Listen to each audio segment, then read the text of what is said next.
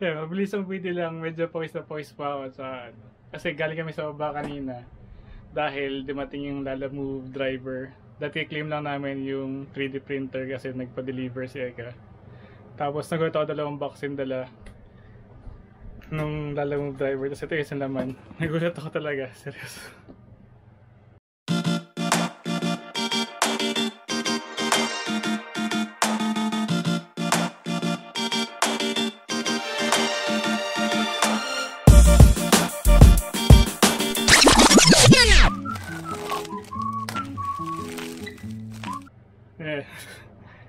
Oh, kita ba? And anniversary gift daw niyan. Ano kasi ito? Hindi.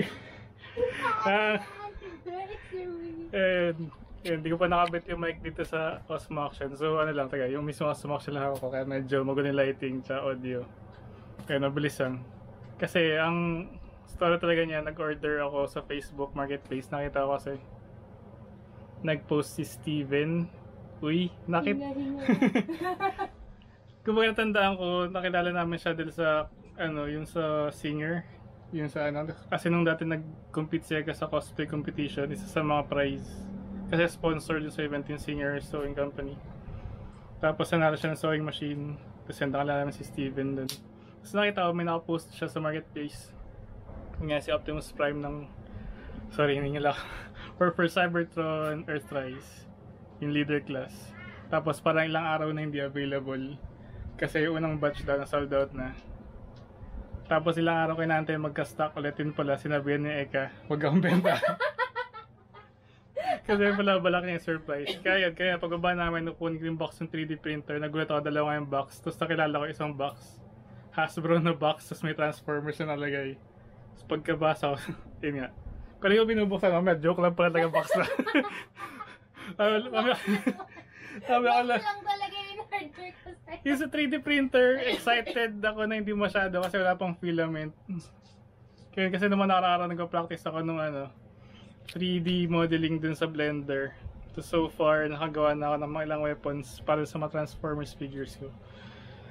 Kaya bala ko sana mag-test print kaya lang wala pang filament. Kaya yun. Kanina medyo hindi excited bumaba. Kasi nga, doon yung 3D printer para wala pang print. Hindi to scripted. Hindi scripted talaga. Hindi kami naliligo. Kung siguro nag-video kayo, may makita yung mukha. Hindi, nakamask kasi kami sa baba. Pero ewan ko, natulala talaga ako. Pero balak ko lang ako itong videohan ko kanina. Para simula pag-gising ko kanina, nagpipigil na ako ng tawa. Hindi, ilang araw na ako nagpipigil ng tawa. Ayun, ilang araw pala yung sinikreto na ano. Naka-order na pala siya kay Steven. Nung ano, eto. Kumbaga tayo ng Earthrise figure. Ayun, hindi kasi alam Steven. Kaya nag-PM ko na nagulat din siya. May order si Miggy sa akin. Ayun, kumbaga nakagulat. Dahil nga. Hindi expected. Medyo nalulungkot na nga kasi di ba nung last week nag-message siya kay Steven, kukuha ko nung ano. Tapos ang dami nag-post bigla sa Facebook, naka-sale. Naka-sale, so binipigilan ko na. Nakita ko free shipping sa corner. Alam mo ba bakit ko na binipigilan? Kasi nakakuha ka na. Tapos sa Toy Box, nag-post na sa Shopee. Ayun, kaya nga kasi di ba nagsabi na ako sa kanya. Kasi nung time na yun, lahat ng mall wala na text na ako sa mga Toy Kingdom, mga Toys R Us, wala ng Earthrise na Optimus Prime. Kasi iba hindi nakabot sa pre-order. Tapos yun nga, biglang parang pag sabi ko Steven na kukuha ko sa kanya pag available ulit, biglang nag-post naman yung ano, yun nga, sa usual na pinag-order ng Hobby Corner, Hobby's Toy Box, na meron na rin sila. Kumbaga medyo natitempt na ang kumuha. Ayun, sabi niya huwag daw kumuha. Yun pala, na-order na. Ayan, ito na pala. Sige, unboxing mamaya lang. Ito na yung mismong unboxing ng Transformers na War for Cybertron series. Earthrise, leader class Optimus Prime.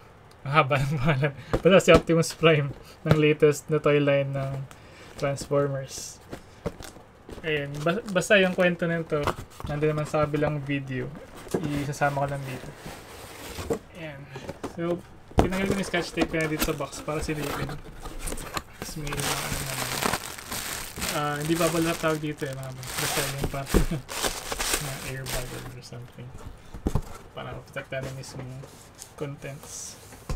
So yun siya. The anniversary gift ni Ekha. Na sobrang surprise. Ha? Mukha ka lang mailaw. So yun.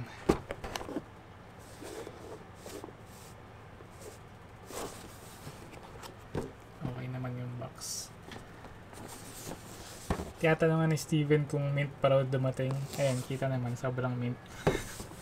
Pero, dahil hindi naman ako nagko-collect ng mint in box or mint on sealed card, bubuksan ko na ito ngayon.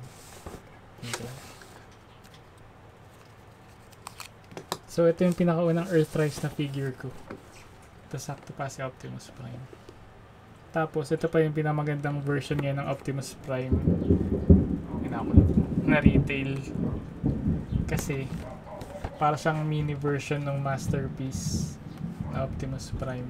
Although maraming version yung Masterpiece. Saan nga ba siya kina-compare niya ng Masterpiece? Yung latest yata, yung... Hindi ko bisado eh, kasi hindi nag-collect ng Masterpiece na Transformers. Tapos halata rin diya silang bukas ng gantong kalaking Earthrise na box. Kasi madalas na binibili ko yung mga deluxe class na Siege Chopper ba.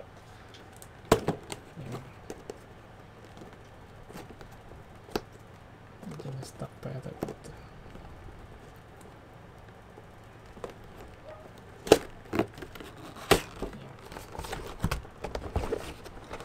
Tapos, ang maganda rin kasi dito, may kasama na siyang trailer.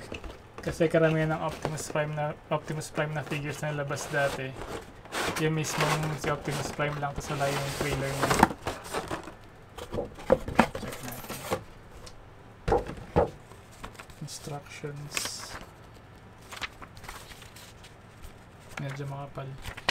Kasi maraming transformation. Kasi ito, hindi ko pa alam kung para saan to. Ayan, yung figure niya. Si Optimus. Kulay blue yung hands niya. Tapos articulated naman.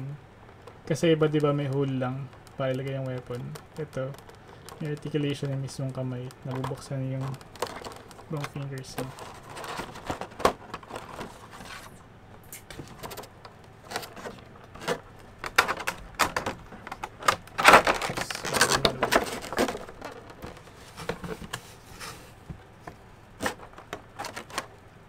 Medyo maskip yung table kasi dito rin yung PS4. Tignan natin.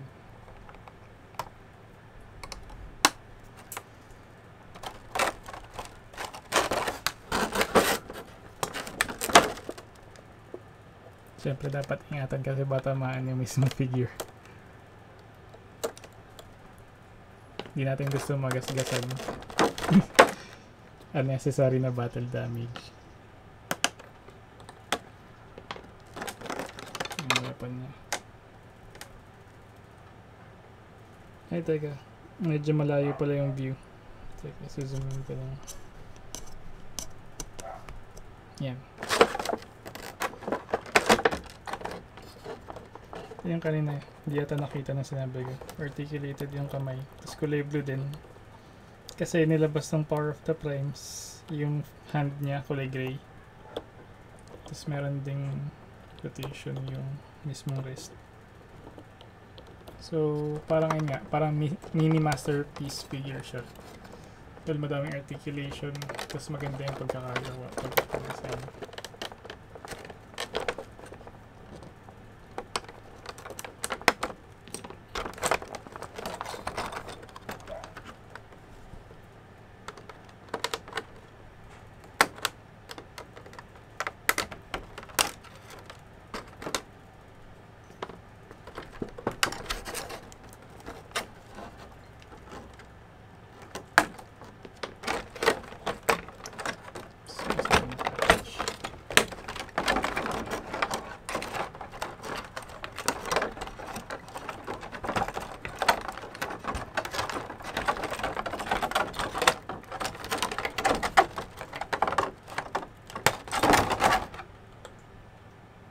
Ito.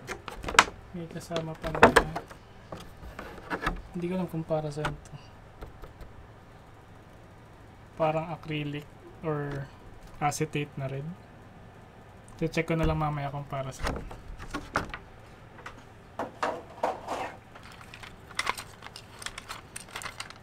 Yan, tapos listen na lang yung mga tie or string sa likod. So hindi ko pa alam kung paano ito i-transform kasi hindi ako nanonood ng mga review ulit ng Transformers. Medyo iniiwasan ko lang manood palagi kasi tingnan nanonood ako. Natitempt lang ako bumili ng bumili. Binabawasan ko na nga muna yung pag ng Transformers ngayon. Yun. So tingnan mo, nakabit pa pala sa paan.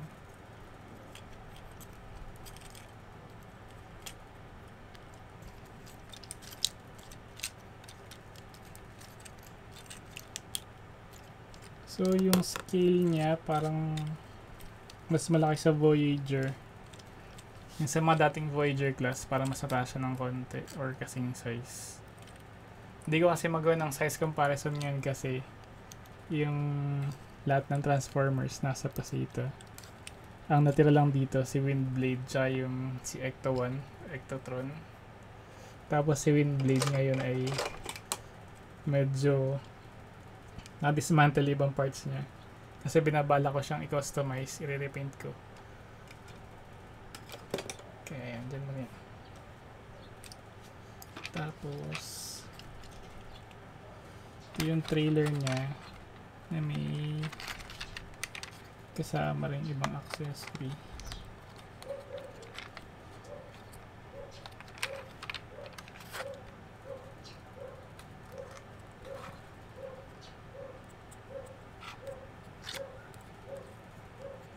Hindi ko alam kung nagiging parang jetpack rin yata ito.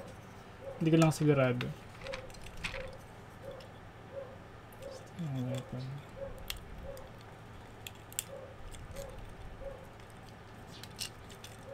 Okay, so bukod dun sa may articulation ng kamay, merong parang slot para tama lang yung fit ng weapon.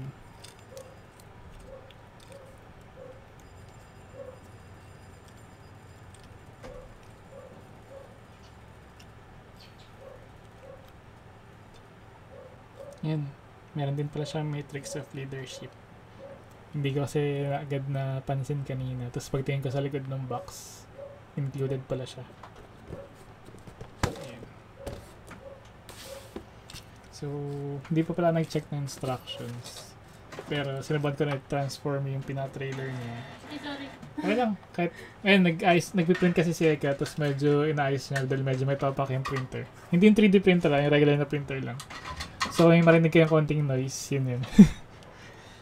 So, yun. Ito yung trailer.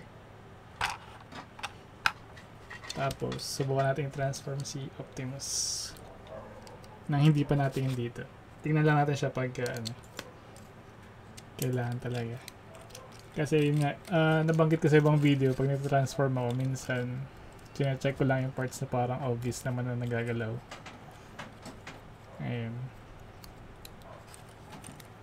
Kaya minsan, nata-transform naman kahit di kailangan natin sa instructions. Unless masterpiece yung figure. Yun yung medyo mas komplikado. So, ano ba? Check natin transformation sa feet.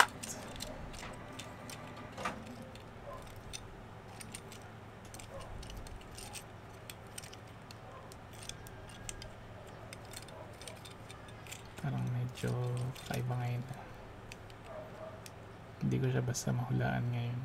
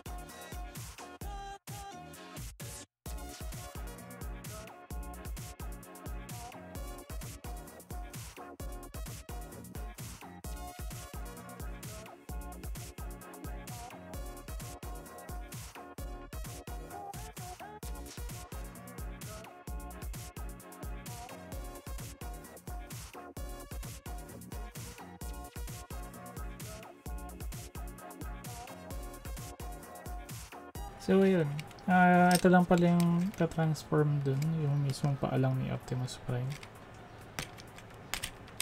Akala ko kasi kaya may gagawin pa dito dahil sa mga part na to. Parang may mga swivel or anyway, ayun. So connect. Ito muna pala. Nakita ko na-fold din daw ito.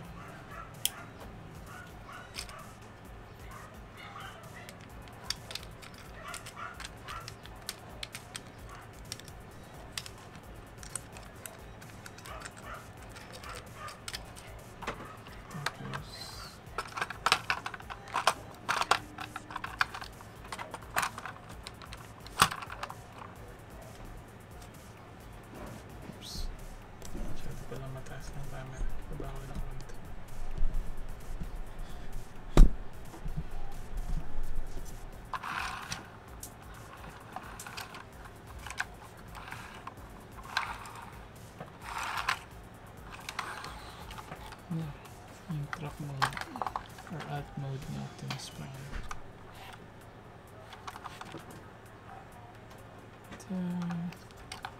Siguro ito yung unang Optimus Prime ko na sobrang close talaga dun sa G1 na version.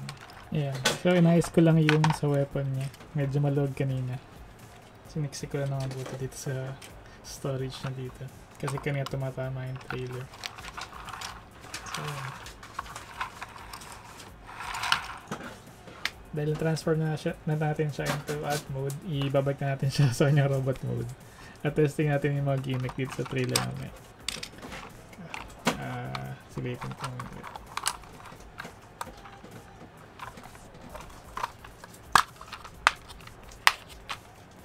Ito. Nakita ko kasi sa instructions. Nakita ko lang pero hindi ko chinek kung paano. Ayun. So, may parang shield.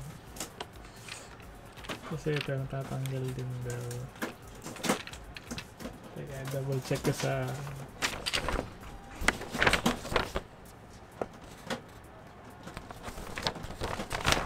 ito pala. Ito siguro yung silbi ng parang acetate na red kanina.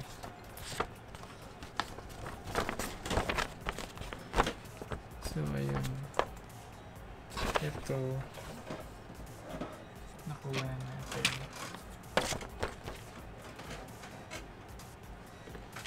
Next naman, ito. Yung sabi na Ekha, parang crab daw. Ayan. Mukha nga naman siyang crab. Ayan. So, ang sila lang daw. Ayan. Ang galing na siya. So, ayan. Pag ba ito?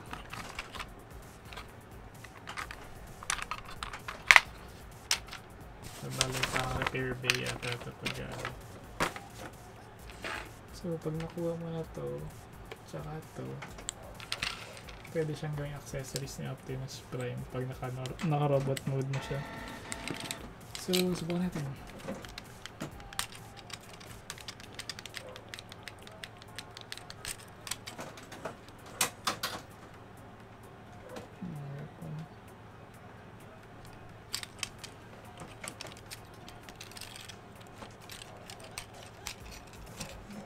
Mas mabilis na siguro to kaysa kanina kasi na-transform ko na siya ng isang beses. Siguro sapat na yun para kumilis yung transformation.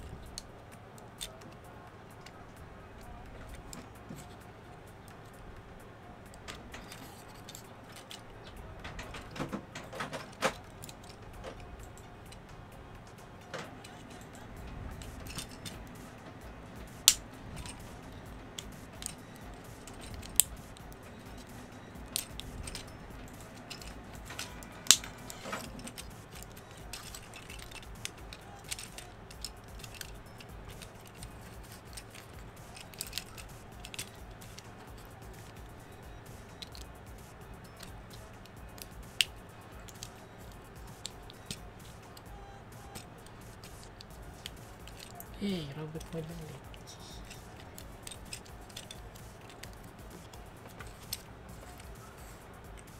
Yan, testing naman.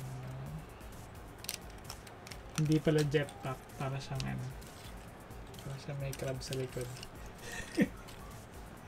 Like, or scorpion. Taas ko lang ulit yung camera kasi hindi kita yung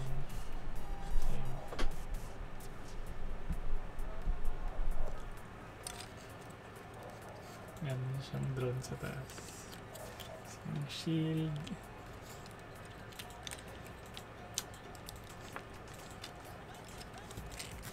Hindi mo ito na isa.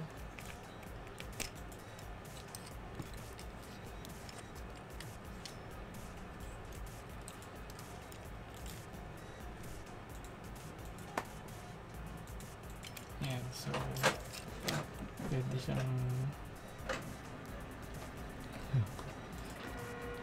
siyang magkamot ng ulo niya pag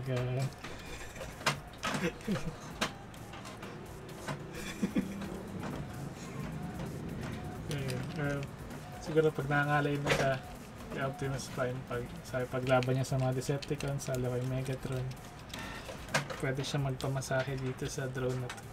Ayan. So meron siyang massager.